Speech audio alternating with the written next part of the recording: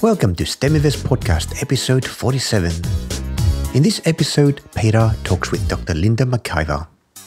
Dr. Linda McIver started out as an academic with a Ph.D. in computer science education. When it became apparent that high school teaching was a lot more fun, Linda began a highly successful career at John Monash Science School, where she built innovative courses in computational and data science for Year 10 and Year 11 students. Nominated one of the inaugural Superstars of STEM in 2017, Linda is passionate about creating authentic project experiences to motivate all students to become technologically and data literate. While Linda loves the classroom, it was rapidly becoming clear that teachers in the Australian school system were keen to embrace data science, but there was a serious lack of resources to support that.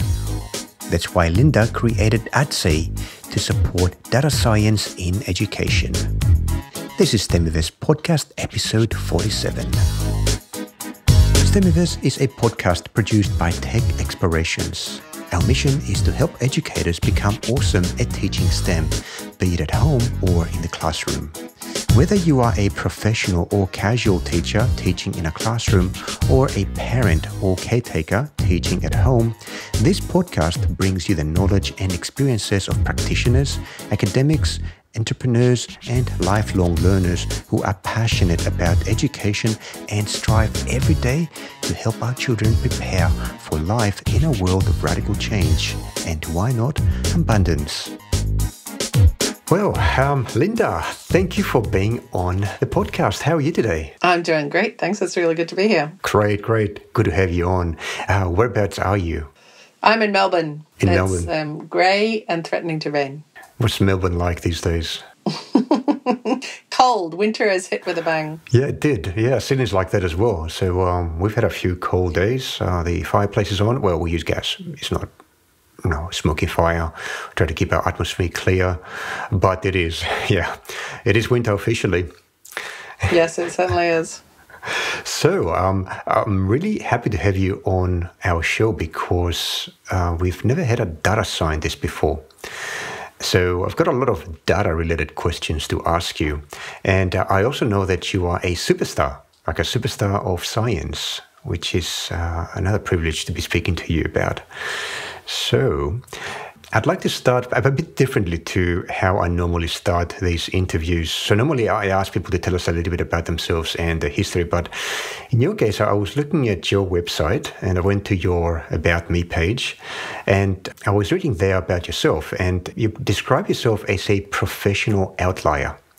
I thought I've got to ask you about what that means. It's quite unusual. Do you know, I've never been asked that question before. No one's ever picked up on that before.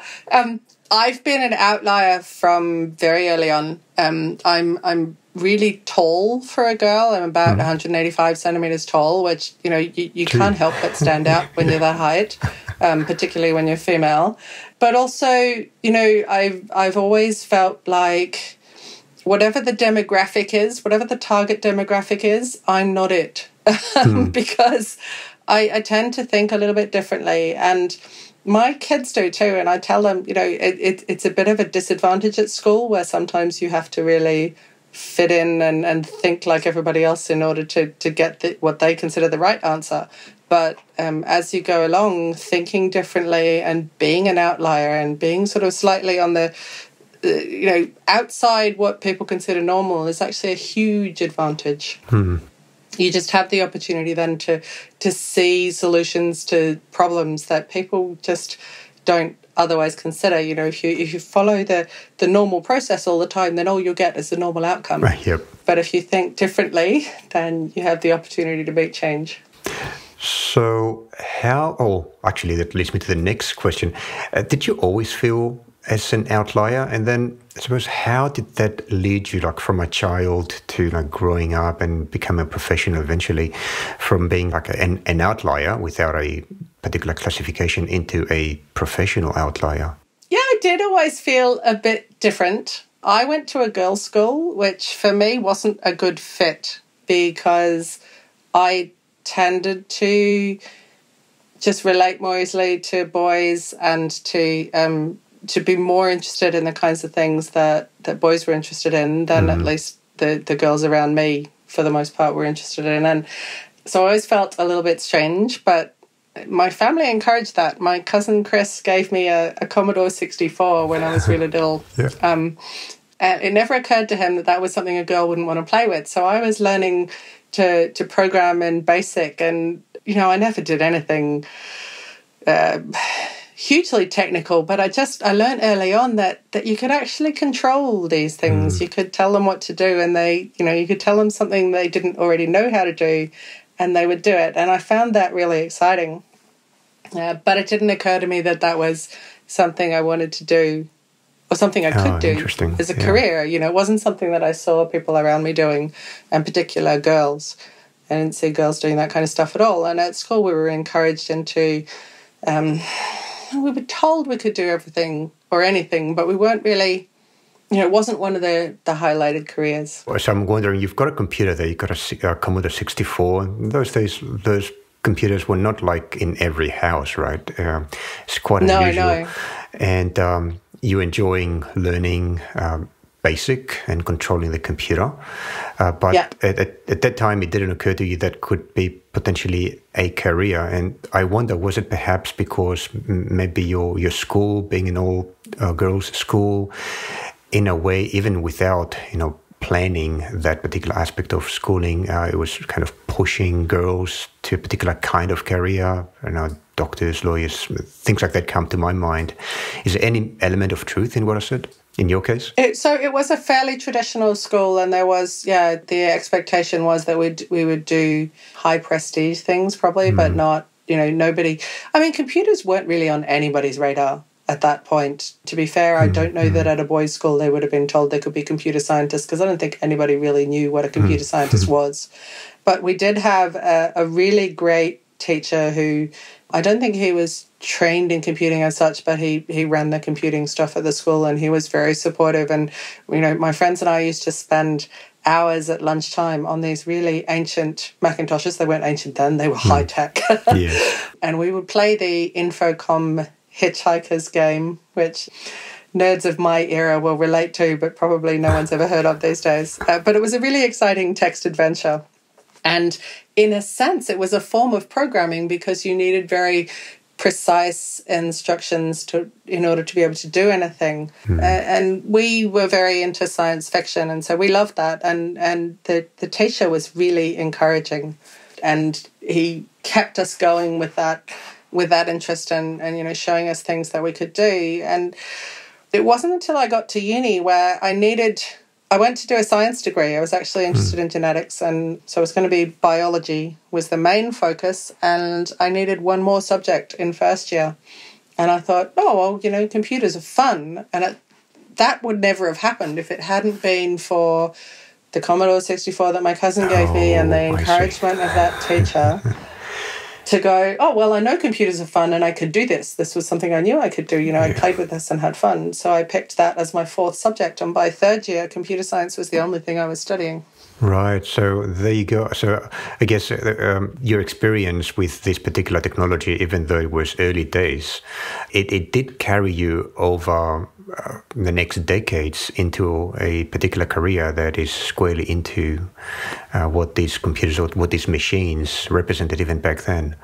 So absolutely. And it was I never had that message that I couldn't do it, because I kind of bypassed that through Chris giving me that computer. I knew it was something I could do, so I never bought into that whole, this is not something girls do or girls are interested in.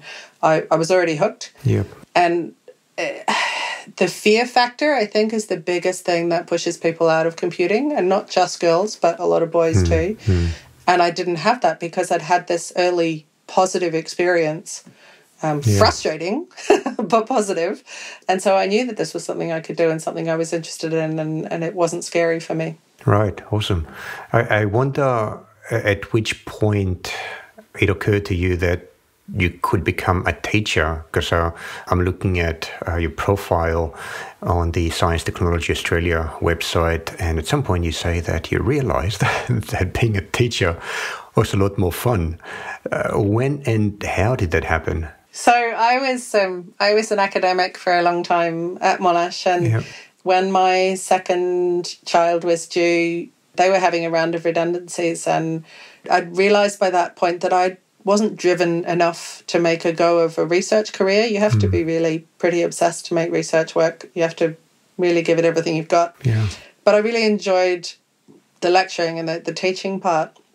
So I took a package and I stayed home with my baby for a while, and I thought that I wanted to go into teaching, but all of the teaching degrees that you could do were full-time, which is not really an option for a new mum.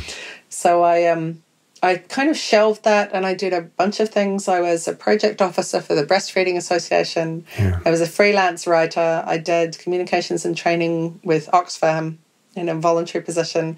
And then someone I used to work with at Monash called me up and he said, look, we're doing this thing that you might be interested in. And the first thing I said to him was, you know, I'm not coming back, don't you? Because I knew by then academia was not my thing. And then he told me about this new school that was opening, John Monash Science School. And I started work the next day, having said I'm not coming back. I was working for Monash on developing curriculum for John Monash. And within the year, I knew that every time they let me into the classroom there, I just had so much fun that when they said you could actually teach here and do your teaching qualification at the same time, I just jumped at it. So you were developing courses in computational and data science, is that right? Yeah, it started out, I was helping them develop a year 10 computer science course and a year 11 computational science course. And that morphed over the years into data science for the year 10s. Awesome. So I'd like to talk more about your courses in a few minutes, but I've got another question, again, in relation to something that I saw in your About Me page. And I have to say that I really like it when teachers have got websites and, you know, they talk about themselves. It just gives a good picture of what you're doing and where your passions are. So I was looking there in your About Me page, and I read that you are interested in opportunities to promote social science. I thought, this is interesting. Let me have a look at a few other parts of your website. I looked at some of your blog articles, and one of them, which you published recently, so that's back in April 6, titled How Your Choice Not to Immunize Could Kill. Do you know which one I'm talking about? Yeah, I do. Yes. Okay, so that's about immunization, right? So how people believe that it's their freedom of choice to choose whether they should be immunized or not, without considering that, you know, there's a lot of other people who are sensitive in the kind of bacteria, viruses, etc., that are easily preventable through immunization, but these people have got a weakened immune system perhaps, and they could die. So it's a lack of understanding of herd immunity that's the problem. Yeah, so I guess there's a lot of data science coming through that. Of course, there's biology and medicine, but I think there's a lot of education that is involved as well. So I wanted to ask you, what do you mean by social justice?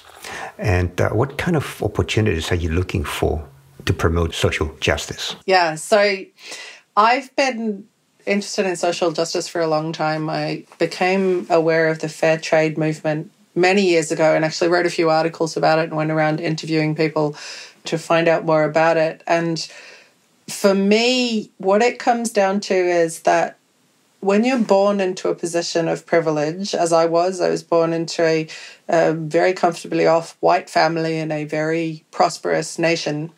I believe that we all have the responsibility to lift everybody up at least to our own level of privilege. And there are a lot of people out there who, through nothing but accident of birth, are not in the very comfortable and safe position that I'm in. You know, they're in war-torn countries, or they're in poverty-stricken countries, or they're or here they're struggling for, you know, by being born into a poor family or a poor neighborhood and just not having the same advantages that I have, or, you know, by virtue of race. I don't have to think about my race, my nationality, my skin color, or my sexuality, because none of those things work against me. But if they work against you because you happen to be in a minority or a group that somehow got a prejudice against them, then everything's so much harder. So I think because I've got it relatively easy, it's my responsibility to to make it as easy as I can for everybody else, to lift everybody else up, give them at least the opportunities that I've had. Right. So that's what social justice is for you then? Yeah, and absolutely. Do you get the opportunity to promote social justice? Yeah, so I write about it a lot. I work in it a lot. I have a strong focus. It's one of the reasons I made the Australian Data Science Education Institute a registered charity rather than a startup intended to cash in on the need for this kind of education, because I want to make the resources that I put together free. I want to really support particularly low socioeconomic status schools and schools that don't have the resources to spend a lot of money on professional development and on, resources and toys for the students. I want to make sure that they have the same opportunities as the wealthy schools and the schools in prosperous neighborhoods and that kind of stuff. So I see. So you took your two passions, which is data science and social justice, and you built a non-profit organization, the Australian Data Science Education Institute. And that's how you promote social justice, right? Through ADSEI. Is that the correct pronunciation of the initials of Australian Data Science Education Institute? ADSEI or ADSEI. Yep. Could you tell us about the institute, please? Okay, so the Australian Data Science Education Institute is specifically focused on supporting teachers to put data science into the way they teach everything across the curriculum, from the obvious science and maths through to history and geography and even English, because increasingly in the real world, data is the way things are studied and the way they're done in everything from, business to science, and data is a fundamental part of our lives, and it's a fundamental ruling force increasingly in our lives, and we don't understand how it works or how it's used for us or how it's used against us. So it's really important that kids become data literate and know how data is being used and what it can achieve, and also what the risks are, but also that they can use it themselves and use it in a valid and effective fashion to help make the world a better place. Yeah. If we are all data and science literate, then we can make incredible progress. But one of the things that holds us back is this lack of scientific literacy and the lack of data literacy. So we really need to work to build that into our education system. Yeah.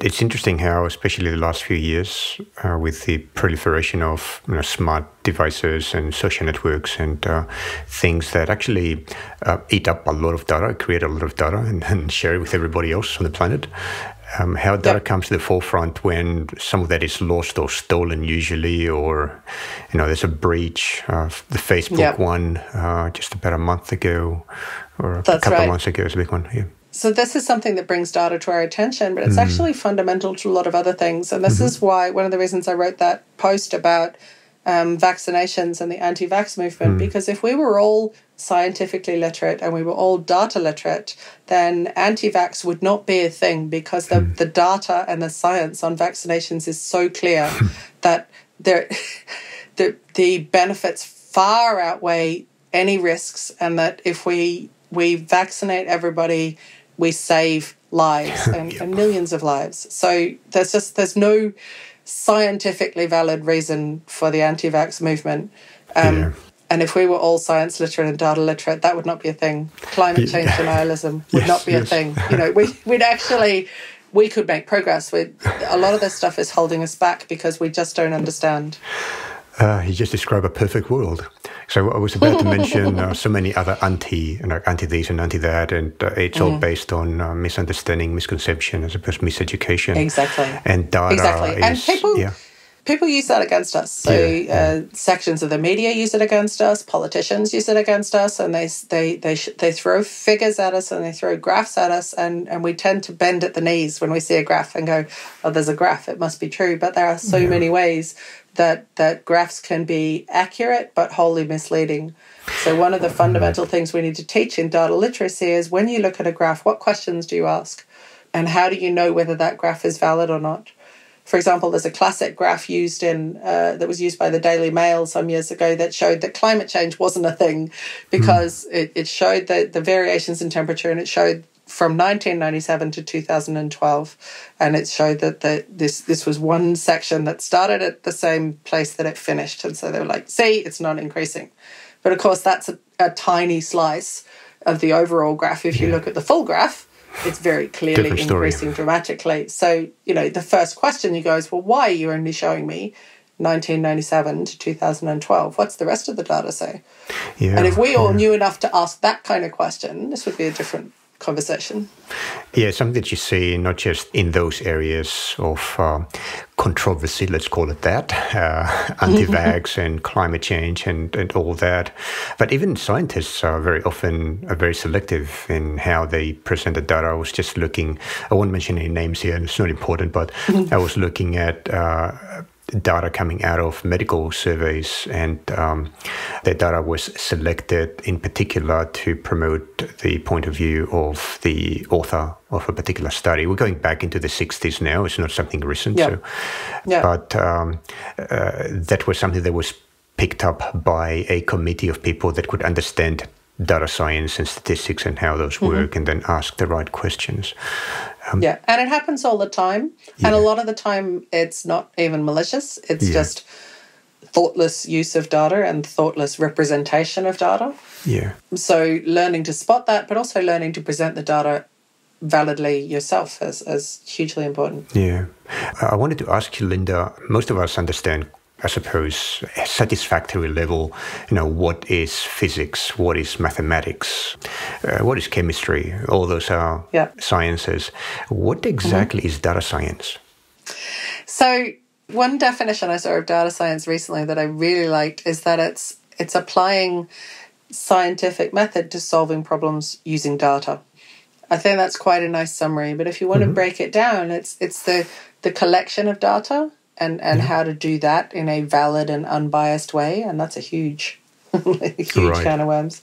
The analysis of data, and again, so many ways you can go wrong deliberately or accidentally.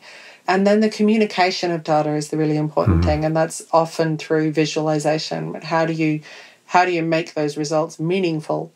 For example, if you think of an MRI scan, it comes back to us as a picture of the brain, but an MRI it's not a picture, it's not a photo taken of your brain. What that picture is a visual representation of a really complex statistical process. But they've mapped it onto a picture of the brain so that we can understand it, because you can see, the areas of the brain, and you can see, you can understand what you're looking at because it looks like a picture of the brain. It's not actually a photo of the brain, but if we represent it as that, then we have a way of understanding it. So a brain scan, I'm going to translate what you said so I can understand it. So a brain scan is not taken by anything equivalent to a photographic camera, right? Like with a CCD sensor that actually captures light. So let's call that a sensor, and that at the other end of that sensor, numbers come out. But those numbers then are translated by software that is built using a method, or I suppose programming, that is based on data science, developed by data science, and particular methodologies that you use in data science in order to create a representation that a doctor who is not a data scientist is able to use for the purpose of identifying a tumor, I suppose, in the brain, or other structures that are that need to be looked at more closely.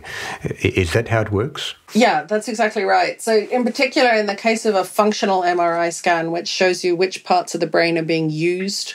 So functional MRI is used to understand the structure of the brain, and we will take images while take movies while people are doing things. So like you might be doing a mathematical task, which areas of your brain light up when you're doing addition, or you might watch a sad movie and they look at which areas of the brain light up with that emotion. Again, you get what looks like a picture of the brain out and little areas lighting up, but it's that representation of the mathematical process that translates the data that the sensor gets into an image that a doctor can understand or a researcher can understand. Yep. And the thing that functional MRIs are a bit of a cautionary tale, because for the first 15 years when we had functional MRI scans, the software that was making that translation was actually flawed. And they were getting up to 70% false positive results, meaning that for those 15 years and 40,000 studies, the results were not what we thought they were. Wow, yeah. And because they only stored the analysis rather than storing the full data, they couldn't go back and reanalyze it. So those studies are useless, although almost certainly still being cited. Oh, there you go. Yeah, well, it's quite interesting. Yeah, so this is one of those data science cautionary tales where we need more people to know how data works, so that more people are, there are more checks and balances, and people are going, well, we're making all these decisions based on data. Is it accurate? Is the analysis right? Are we actually working on a correct understanding of the data? Yeah, I guess another lesson from this is to never throw away your data, right? Don't just throw away your data and keep your deciphered version of it, I suppose, your decoded version of your data, because your decoding could be incorrect. And if you don't have the original, you can never go back to fix it. That's right. Yeah. But we don't always have that option. If you look at the Square Kilometre Array, for example, the huge telescope system that we're building, that's getting 68.4 terabytes of data per second. You can't store it. And bigger hard disks. You just can't. The synchrotron, the Large Hadron Collider, there's so many sources of data that we have now where we simply can't store it all. So you have to store the processed version. Yeah. You really want to be sure that processing's right. I suppose you need a better, like a zip encoder to shrink your data. Yeah, lossless data compression. The ultimate goal. That's part of data science, isn't it? And actually, that reminds me of another question I want to ask. Can you give us some examples of where data science is really changing our everyday life? Not just, when we have a brain tumor, knock wood, or when we are scanning the universe for signs of life or whatever else we are scanning it for, but everyday life. Where's the data science? So data science is in so much of what we do now. It's in the control of the traffic lights, analyzing traffic patterns and traffic flow and trying to optimize the traffic light sequence to optimize traffic flow. That's data science. When you buy something on Amazon and it recommends other things you might like, that's data science. When Facebook suggests friends to you, that's data science. It's under the hood, it's kind of in the background, it's changing a lot of things. For example, there's some concern at the moment about our medical records being digitized and kind of held by the government in a central place, but there's immense potential for that also to be an incredibly positive thing. One study that was done a couple of years ago on Parkinson's disease discovered there were clusters of Parkinson's in particular areas of rural Victoria. Right. And when they analysed that and looked at sort of what connected these two areas and things like that, they discovered that it was associated with a particular pesticide used on barley crops. So you can identify disease causes and all kinds of different things that, in terms of social justice can actually make a massive difference. If you identify which areas are not vaccinating, for example, you can work on particular strategies to encourage those areas to vaccinate. We can actually really improve our quality of lives dramatically. So it's quite interesting then. Pretty much every aspect of our life in modern society is affected one way or another by data science and the methods that are developed there and the capabilities that are developed. I'm thinking like cars. You mentioned traffic. I believe there's a lot more work to be done there because I feel like I'm constantly stuck in traffic. But but I imagine, say, not just traffic on the road, but air traffic. I was reading how the proliferation of traveling by air anywhere in the world, how that traffic in the air has increased dramatically over the last 20 years would not be possible without data science and the ability of computers to control flight paths and separation of aircraft and all that. So That's right. has changed the life of anyone who is going on a holiday by plane or for work. Yeah. Another example of impact on air travel is a study I heard about recently where they looked at controlling the aircraft's flight to maximize fuel efficiency.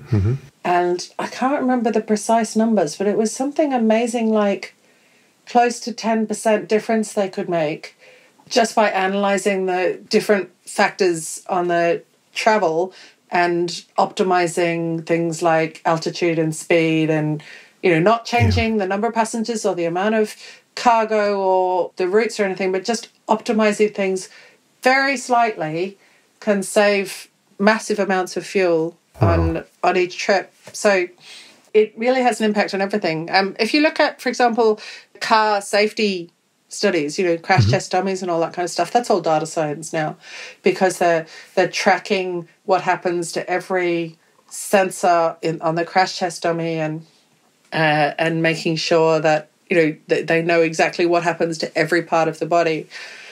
And something that I saw actually last week at a conference about that really shocked me, because up until recently, females in car accidents were 47% more likely to be seriously injured than males. And for a long time, people assumed that was because women were worse drivers. Right. It turns out that the reason for this is simply that crash test dummies until I think it was 2003 were only ever male bodies. And when they actually started to put crash test dummies that were modeled after female bodies, that's when they started to design cars that, so basically cars were optimized for male safety, not for female safety. Yeah. And now, they've only now started to consider that. Now, if you think about how many people on the roads are still driving cars that were not designed, in the last 5 years, we still have a really long way to go. I suppose the same thing goes for children. If the data set then is very important. It's not just the method that you apply, but the data set that you process through your methods. Right. I was also looking at, as you were talking, at some information about air travel and saving fuel and reducing CO2 emissions. And a couple of articles that I brought up.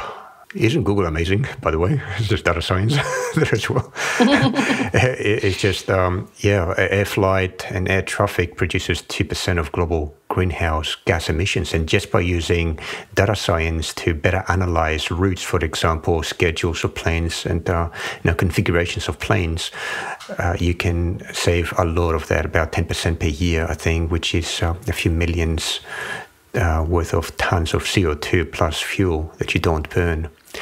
And exactly. So I wanted to ask you next, just to shift into education a little bit. Data science is, in my, as a layman now, I'm speaking as a lay person in data science, it does require a multitude of skills. So you already mentioned things such as the mathematics. Obviously, you need to be very strong in mathematics, but I'm sure there's other skills. I'd like to ask you to give us some examples of the things, the knowledge sets and skills that a data scientist would need. And then, how transferable are those skills along data science and applying data science in different industries? So we mentioned commerce, for example. There's social networking, there's medicine, investing, obviously. So there's big firms, hedge funds and all that use a lot of data to make the bets. So that's what I'd like to ask you, the kind of skills that a data scientist would need, and then how transferable are those skills across all those different things that you can do with data science? So first and foremost, I would argue that data scientists need to be critical thinkers.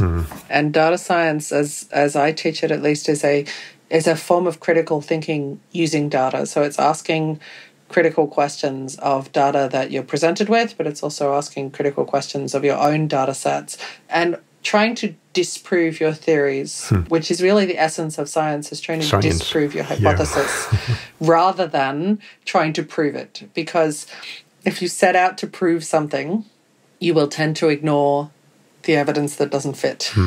It's human nature. We have a thing called confirmation bias where we just try to support our own conclusions. So it's incredibly important to be a really critical thinker and to try to disprove your hypothesis and really test it very thoroughly. One example I heard Professor Jeff Webb from Monash Uni use was a great one. He'd been asked by a company to find out what customers who bought lingerie also bought, so they could try to maximize their profits. And he found that 95% of customers who bought lingerie also bought lollies, and they were really excited by this result. It was like, great, we can maximize this. But when they looked into it further, they found that actually 95% of all customers buy lollies. So he could have stopped at that first conclusion and gone, right, I'm done. Yes. We know there's this correlation between customers buying lingerie and buying lollies.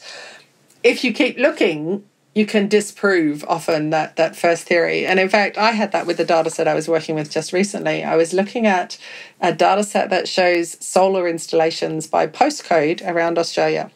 And there are some naive ways to kind of work with that data set. And the first thing I did was I just sorted it. I went, what are the top 20?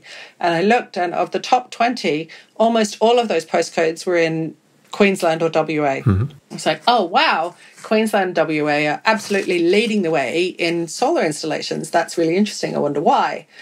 And I started looking at, regulations and subsidies and all that kind of stuff, and I couldn't really find a reason.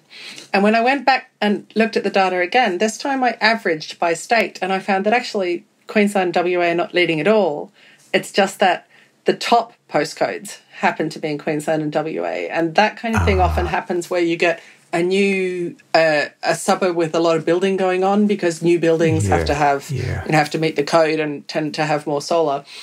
So I was completely misled by that top 20 thing into thinking that they were the top states. But in fact, when you look at the whole data set, turns out they're not. And I felt really bad about that. And I'm like, oh man, that was a data science 101 fail. But then I went and looked at the reporting around that data set because it had just come out. And all the reporting was, oh, look, the top 10 were all in WA and Queensland. Or were the reports on newspapers? So I wasn't alone. People were all... It's very easy to look at that first naive solution and go, right, I understand this data set now. Yeah, sensationalized. Right, so you have to be critical. You have to be really skeptical, and you have to really drill down and look at your data in as many ways as you have at your disposal to make sure that you understand it. And those skills, they're phenomenally useful anywhere. And data science, everyone's employing data scientists now, from hospitals, universities, banks, retail companies. Everybody needs data scientists, and they're all basically the same skills. It's just give me a data set and let me understand it and let me communicate it. Just a quick parenthesis for anybody interested in critical thinking and confirmation bias and things of that sort. You can listen to episode 33 where we talked to Tim Mentham on the power of critical thinking. It was actually a very interesting conversation, and a lot of what you're saying, Linda, is just reminding me of that interview. It's quite interesting. I'll have to go back and listen. So I also wanted just to continue on the same track that we've said about other skills, like concrete skills such as mathematics, programming, computer science as well. I know a lot of people don't know the difference between computer science and data science. If you could explain what the difference is. Well, I think that would be a whole other podcast. There's no simple answer. Yeah, right, go. Timing. The difference between computer science and data science. Computer science is a broader set of skills. I would argue that data science is a subset of computer science. Computer science is all about not just programming, but the algorithms and efficiency and finding optimal solutions to things. Data science is that, but with a data focus. So can I jump in there and just give a little example, and you can tell me if my example is correct or not. So I'm thinking that a computer scientist would be interested in figuring out an algorithm that could sort a bunch of numbers really, really quickly and use minimal memory in the computer. And a data scientist would be interested in taking that algorithm and applying it in data that is coming from a medical scanner, for example. Would that be kind of a correct analogy? That's a pretty good analogy. But of course, these are not distinct, skills that you can put in two separate boxes. There's a huge amount of overlap. Like everything pretty much in science, right? Everything is just that's right. mixed up. And that's where the interesting stuff is, right? On the borders between different areas and where you can use one area to inform another. But I should actually clarify at the start, you introduced me as a data scientist, and I'm not a data scientist. Okay. I'm a data science educator, which is a slightly fraught position for someone who's not a data scientist. But so, a real data scientist is using complex machine learning and statistical techniques and stuff that I really don't know a lot about. Yeah. If you're a real data scientist, you know a whole lot of stuff that I haven't even scratched the surface of. But I'm looking at introductory data science, at really teaching people those fundamental skills to know whether data science is even something they're interested in. Yeah. And just to start on that journey. I would hesitate. I wouldn't call myself a data scientist. Yeah, you're an educator first. Start. Right? Yeah. That's right. With this actually a very good introduction to the next thing I want to ask about, and that is about you being a superstar of STEM. And congratulations, by the way. I think that's an awesome title. Can you tell us what that really means to you? And practically, as a superstar of STEM, what do you do? So the role of the Superstars of STEM program is really to provide role models particularly for girls, to show that there's a huge diversity of possible careers in STEM, and also to show that women can rock those careers just as much as men can. So we've been trained in media techniques and telling our stories and engaging with people and trying to show them the power of STEM and the kinds of work that we do. We talk to schools. The whole idea is really to connect with people and to make STEM a more approachable and relatable field. For me personally, the training has been invaluable, but the biggest outcome of it for me has been the connection with the other superstars of STEM, and the support of that network has been just phenomenal. Yeah. And I don't think that I would have had the courage to leave teaching and to start up a registered charity and try to change the world if I didn't have that support network behind me. It's been phenomenal.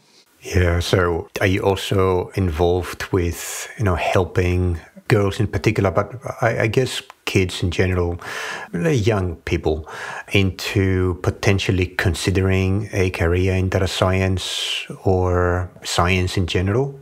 Is that something that you also do? Yeah, that's one of the reasons I'm doing what I'm doing, because although my focus is on training teachers in this stuff so that they can put it into their curriculum, because I can train 30 teachers and thus reach a lot more classes than I can if I'm just teaching classes. But if kids never experience this stuff and never see the power of it, then they never actually consider it as something they might want to do. And for me, a lot of tech education these days is the school gets in someone to run a robot program for a day and they say, tick, we just did STEM or we just did tech and now it's done. And that might be fun, but the kids aren't learning how relevant this is and how important this is. Yeah. So my focus has always been on using real data sets so that the kids have the opportunity to make discoveries, to find things out that people perhaps didn't already know, to make scientific discoveries, to contribute to scientific research.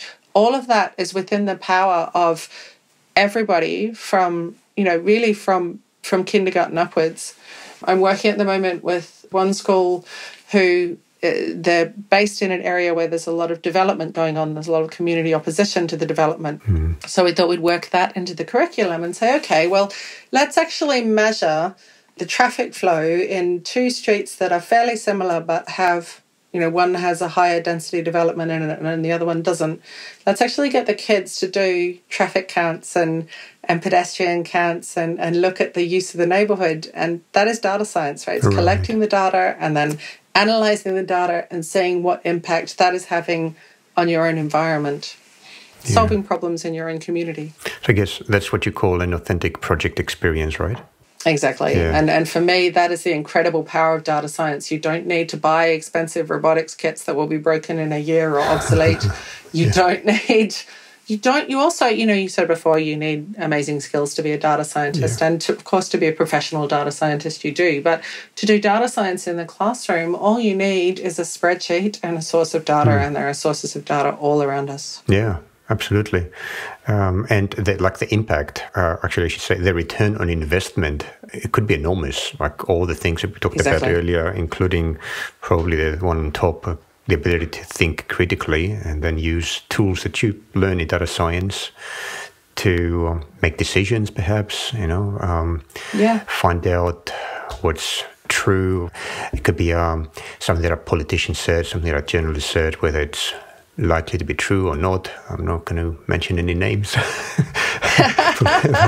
We could be here all day if we start that game. Yeah, I had another question earlier. I'm not going to ask it now because there's a couple of others I want to put in, but I was thinking of well-known politicians and world leaders who shall not be named, who hang on the idea that gut feeling or living your life depending on some kind of intuition is superior to using logic and data analysis. And I think you already answered the question. Well, we all do that a lot. It is the way the human brain is kind of is optimized to work in some sense. Yeah. So we need to challenge our own assumptions as well as everybody else's. It's all about discipline, isn't it? And it comes back to education as well, to be able to question yourself and whether you are right, not to automatically support your gut feeling, but to recognize that it is just a gut feeling and test whether the data supports it. But it takes discipline to do that. Exactly. One of the things one of the examples I use in my talks is of a study some years ago that was conducted on the Israeli parole board. And they were looking at factors that led to prisoners getting parole. And they were looking, was it the type of crime? Was it the gender of the prisoner? How reformed they were? What their behaviour was like? And they found that one of the key factors in whether the prisoners got parole or not was actually how recently the judge had last eaten. And this was across a range of different judges. It is absolutely true. You can look it up. I can send you the reference. It's a classic psych study, really, because those judges would not have told you that the reason they didn't give that guy parole was because they were hangry. They had reasons, and they had very valid reasons for it, and they had thought it through. We don't know. We don't really understand our own decision-making process, and a lot of the time we're not aware of the influences on the way we think. So being able to surface those and question them is really important. Now I've got to ask you, and we are running out of time, but I think it is an important question.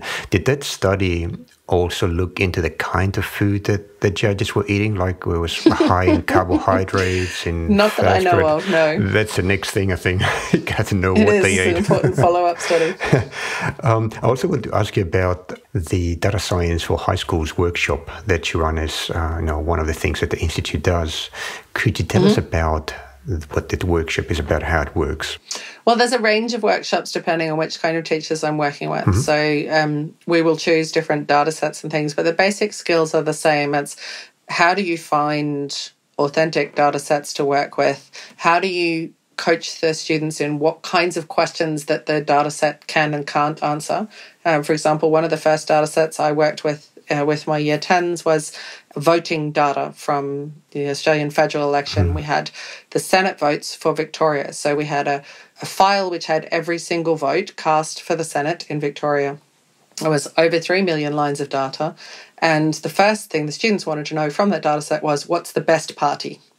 And unfortunately, that data does not contain the answer to that. What it tells you is who got the most votes, right? So you can ask quantitative questions, but qualitative questions not so much. So it's about what kinds of questions does the data answer, and then once you've got the question, how do you analyze it to get the answer to that, and then how do you visualize it? And depending on the teachers that I'm working with, we might use programming to do that. And if you're using a programming language like Python, that gives you an immense power and flexibility to do some really complex analysis of the data. But you can also do it just in a spreadsheet. You can take a smaller data set and do a whole lot of analysis in spreadsheet without any programming skills, just graphing and doing basic statistics for which the spreadsheet has the functions built in, looking for correlations and things like that. So it depends who I'm working with. Right. So essentially these workshops prepare teachers to be data scientist educators. Yeah, but in the context of their own subject. So, for example, an environmental science class might look at particulates in air quality data, which is one of the data sets I've been working with from CSIRO. is some Sydney air quality data. Whereas a geography unit might look at land use or farming practices. Like water sources and rivers and yeah, things like that. Exactly. Or, even climate data and ice cover in the polar regions, things like that. Whereas maths might just be looking at the graphing aspect of things or at the stats, depending on what unit we're working with. The goal with the workshops is the teachers come away with a data set that fits their needs, worked up into a set of exercises or assignments or, classroom lesson plans that they can then take back and use in context. Yeah, great. Yeah, I think this is a great initiative, and I'm really pleased that it exists. I think if I was a teacher, I would definitely take your program.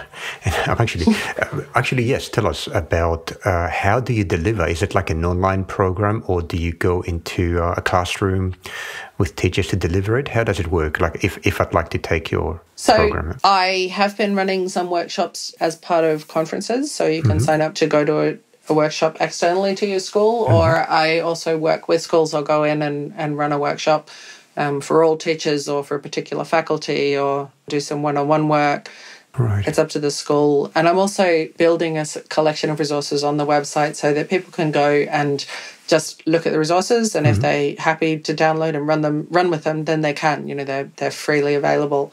The other thing that I'm doing that I think is incredibly important is I'm building a network of teachers who are interested in doing this kind of thing so that they can support each other, because there's no way that a single institute can support every school around Australia, 24/7. There's a lot of data. And it's really important. We know that when teachers get a new thing to do, when it goes pear-shaped, because, new things always go pear-shaped at some point, you have to have somebody there to turn to and go, when I tried to do this, this happened. And then there are other people who can go, oh, yeah, I did that, and I got around it this way.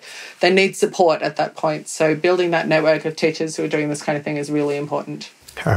If people would like to find out, for example, when the next workshop might be happening, or information about how they can contribute, do they just go to your website and you've got a contact us form there? Yes, go to the website. Sign up for the mailing list is the best thing, because it only comes out once a month or so, but that'll contain information about upcoming workshops and ways you can work with us, volunteer with us, sponsor us, all that kind of stuff. I've just signed up, by the way. Awesome.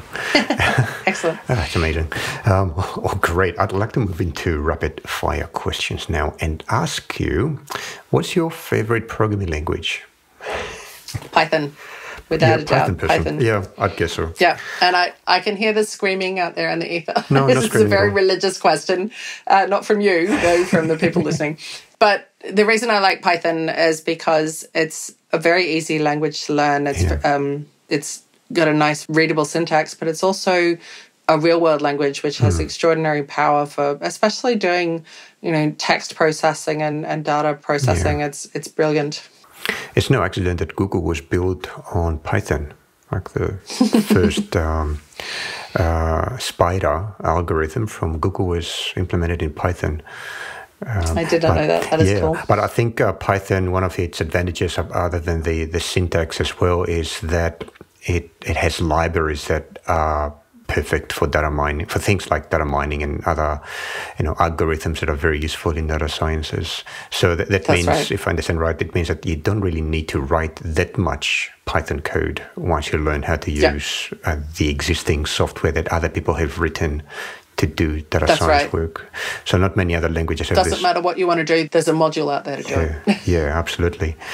What about books? I'm very interested to know what people like you read. And what are your favorite books in both data science and education? So my two most fascinating books at the moment would be Weapons of Math Destruction by Cathy O'Neill, which is, it's a really good one about... It's really about fairness and inequality in the use of big data. Yeah, it's a fascinating read. And the other one, which I just finished reading recently, is Predictably Irrational by Dan Ariely, and it's a fabulous study about the way we make decisions and the things that influence us that we're not even aware of. Just the way the brain works. That we are quite irrational in our decision-making process, but but that if we know the ways in which we're irrational, we can work around that. Another one in the same vein is Thinking Fast and Slow by Daniel Kahneman. I really like those titles. Like half the book is a title. Yeah, absolutely. That's great. Thank you. Cleverly worded. That's really good. Speaking of books, have you read The 7 Habits of Highly Successful People? No. So it's one of the books that I've read, and I am fascinated by the things that people do to, augment their effectiveness, I suppose, the productivity, things like that. Do you have any habits that you believe are contributing to you being highly productive and effective person in your life?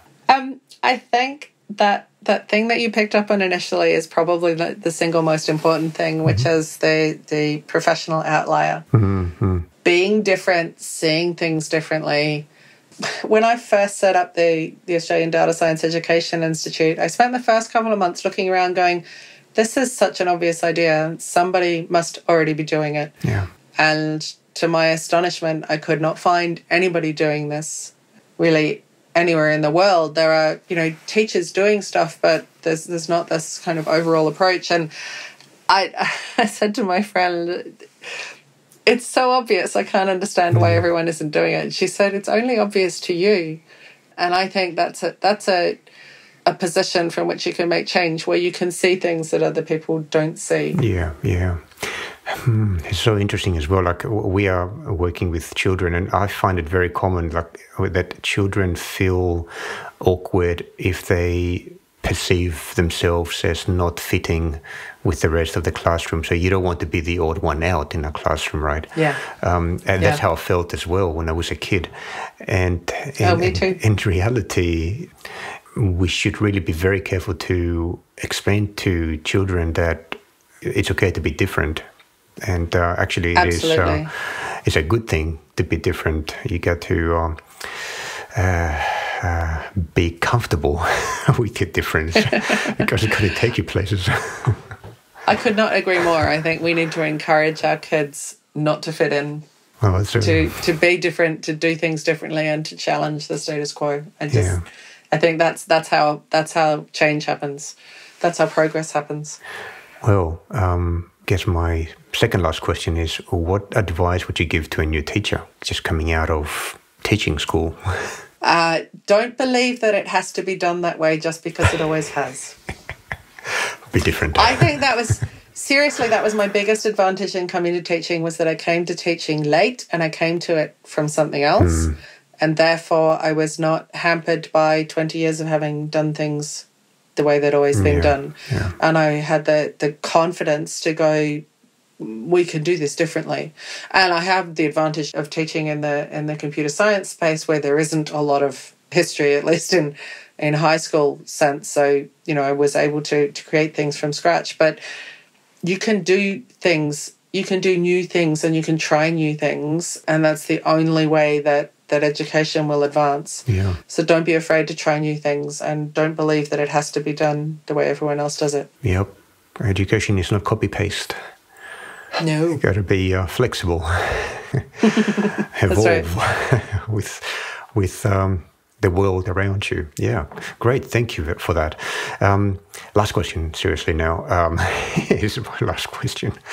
How can people get in touch with you? Do you have, obviously you've got an email address. Is it your preferred method, or do you have social media where you can get your data aggregated by Facebook perhaps?